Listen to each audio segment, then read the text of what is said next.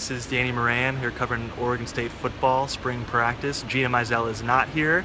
She's up in Seattle covering the Oregon State women's basketball team. So if you go over to OregonLive.com/Beavers, you'll see plenty of updates there where the women will be in the semifinals. From here to the first scrimmage of Oregon State's spring football schedule. There will be another one before the spring game at Reser Stadium, which is in 2 weeks. No word yet on when that second scrimmage will be. And the thing that probably most people want to hear about are quarterbacks. As of right now, there's no real update. Reps are pretty evenly distributed between the three front runners. That'd be Jake Luton, Marcus McMarrion, Daryl Garrettson. I'd say Luton had at least a couple of the best throws that we saw today. Gary Anderson said afterwards there's still no specific time frame for naming a starter. I imagine they'll dissect this film and next week in practice, if there's any kind of shift in reps or who's primarily going with the first team, we'll make sure to update you. But like I said, it was pretty even between first team, second team, for all those guys. Luton had a 37-yard touchdown pass to Hunter Jarman over Xavier Crawford, so the best returning cornerback for Oregon State. That was probably the offensive highlight of the day, just to see Luton with his pretty quick decision making. He's obviously at 6'6", 6'7", has a very quick release too, so looks like he may have the most potential of the guys who have gone to this point, but like I said, still no real update in that race.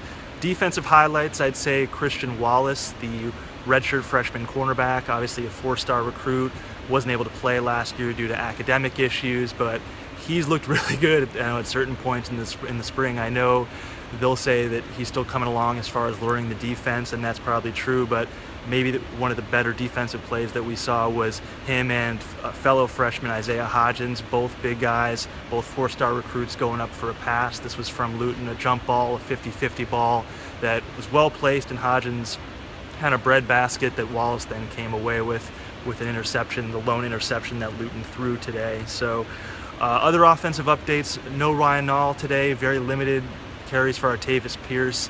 They're really letting those running backs rest and really know what they have and are just trying to build depth with that running back core. So a lot of Jalen Bailey, according to his official stats, 9 carries for 70 yards. Kieran Yancey, all 5'5" of him, broke out for a big run, maybe about 65 yards. That was not picked up on the stat sheet, so he had technically 11 carries for 37 yards. And the offensive line, I think, is probably one of the bigger pieces that we're looking at for this spring, with Sumner Houston converting to center, Yanni Demogerantis also in that mix. I'd say Yanni got more reps than Sumner Houston, obviously converted from the defensive line. TJ Wood said after practice that Houston, he's starting to get it, but technique-wise, still not there, still developing, which is probably what you'd expect from somebody who's switching positions at this point. So not a ton of newsworthy items. Maybe the one injury news, I saw Timmy Hernandez, the wide receiver in the slot, walk off with an injury. He wasn't participating in the final half of the spring practice or so, so we'll kind of keep tabs on what his status is. But for the most part, kind of just a typical day, in the scrimmage here in the rain. We'll keep you updated at OregonLive.com/Beavers on if there's any more updates for when that next scrimmage will be, if it will be open to the public, and then obviously 2 weeks from today will be the spring game. So until then, I'm Danny Moran.